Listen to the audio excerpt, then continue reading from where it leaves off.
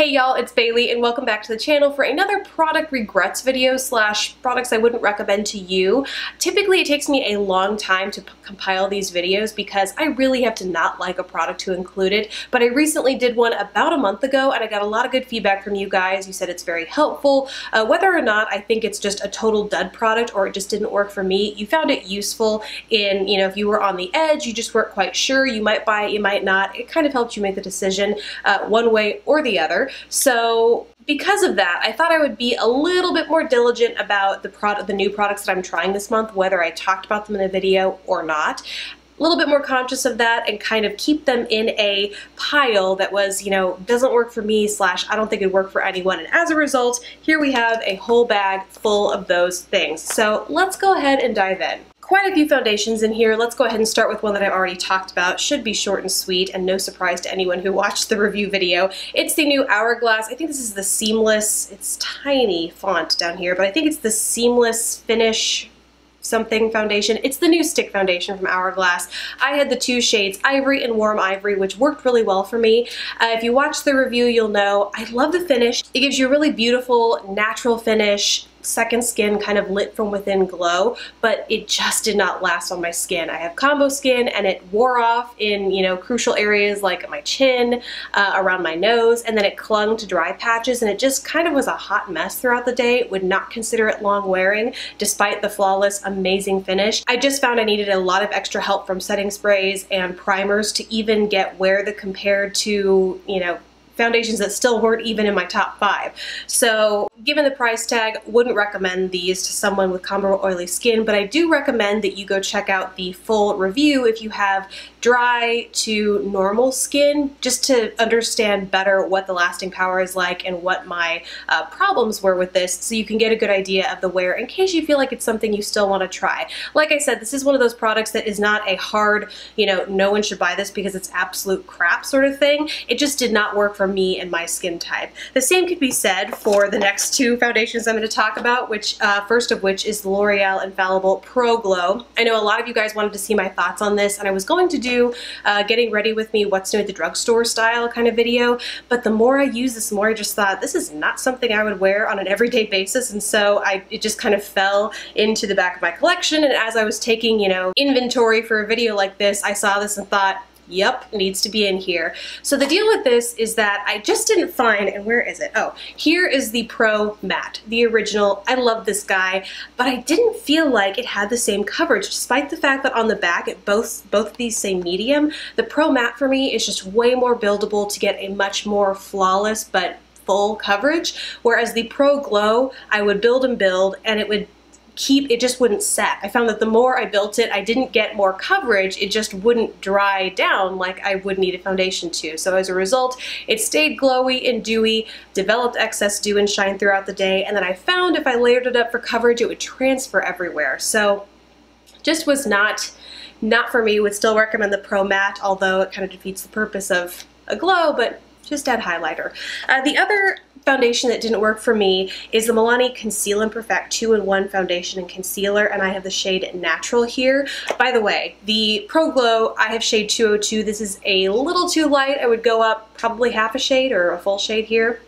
But 02 Natural in the Milani was great for me, and I like the coverage. I would not say it was a 2-in-1 foundation and concealer for me. Like, I layered it up where I would typically need concealer, around my chin where I have blemishes, in my under eye area where I have discoloration, and I still found I needed concealer. So right off the bat, it wasn't really a 2-in-1 product for me. And then as far as foundation goes, my oily skin, or my combo skin, the oily part of my combo skin, was just no match for this guy. It developed excess shine throughout the day, kind of broke down into this hot mess, and so yeah, just not for me. And I know both of these were products that received mixed reviews. Some people love them, and others it just didn't work out for them. So I fall on the side of those it didn't work out for. But like I said, this is not kind of a crap pile of products in this video. It's a mix. It's a mix of products that I feel wouldn't work for anyone, as well as a mix of products that just didn't work for me. So I definitely see how these could work for some people, namely those with normal to dry skin.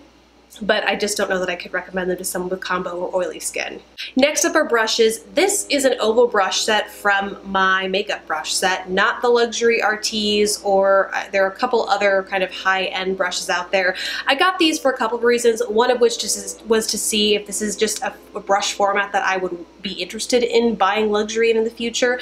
So I do have to say I like the motion of applying products. These just happen to absorb a lot of product. I found that it left things streaky, it soaked up a lot of product, so I was having to use more. So overall, I like the format of application, but these brushes in particular are nothing that are above and beyond brushes that I already have in my collection, and in fact, they make me use more product. The one exception to that is, and another reason why I bought this, is this guy. It's like this tiny oval brush, and I got this because I had seen a lot of people using this with lip composites. If you're unfamiliar with what those are, they're like these, it's a combo between like lip gloss, lipstick, not a lip stain, but and they come in jars. The kind that I got are from Who Is She Cosmetics, and so I have a couple of those that I'm working on, trying, testing out, all that kind of stuff, but I'd seen people use this with them as opposed to traditional lip brushes, and I have to say, I do prefer this method of application, which I can talk more about in that video, but of the,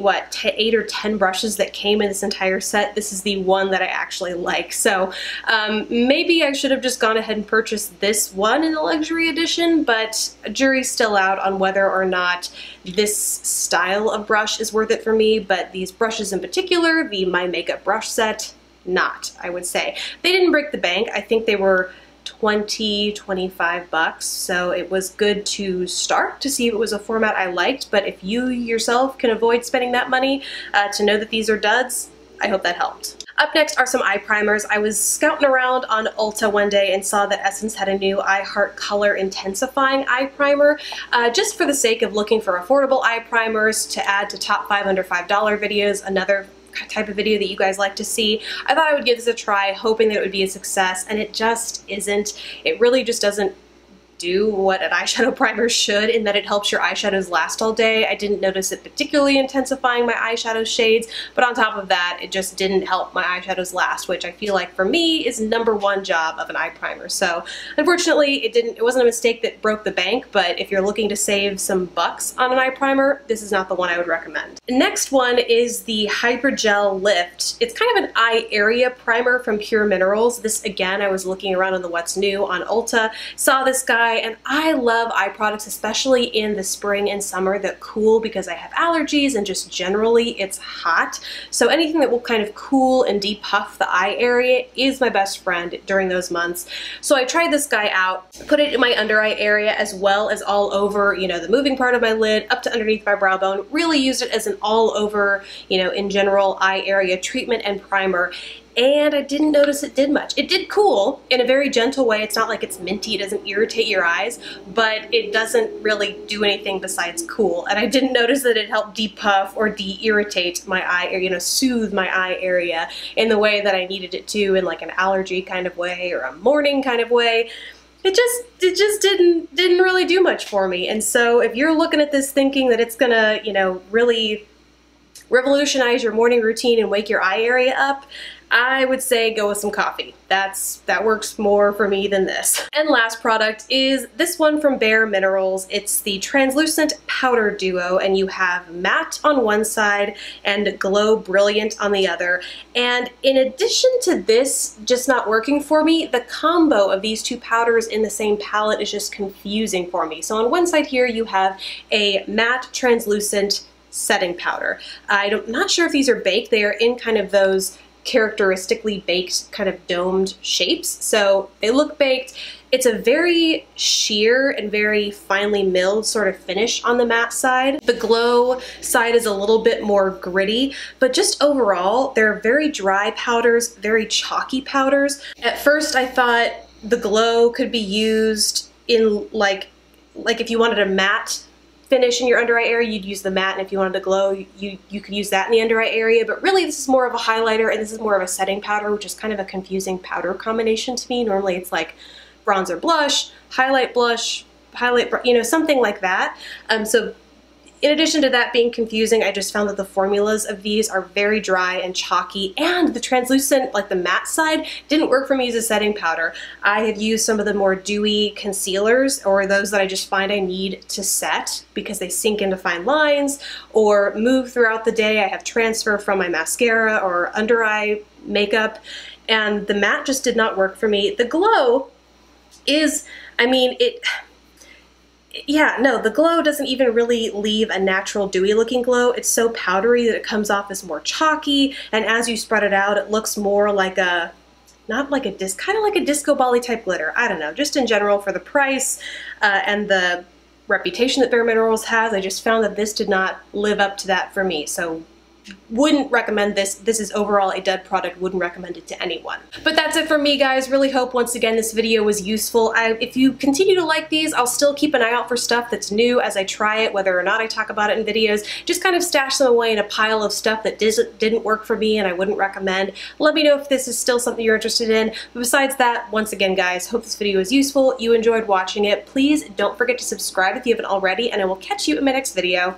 Bye, guys.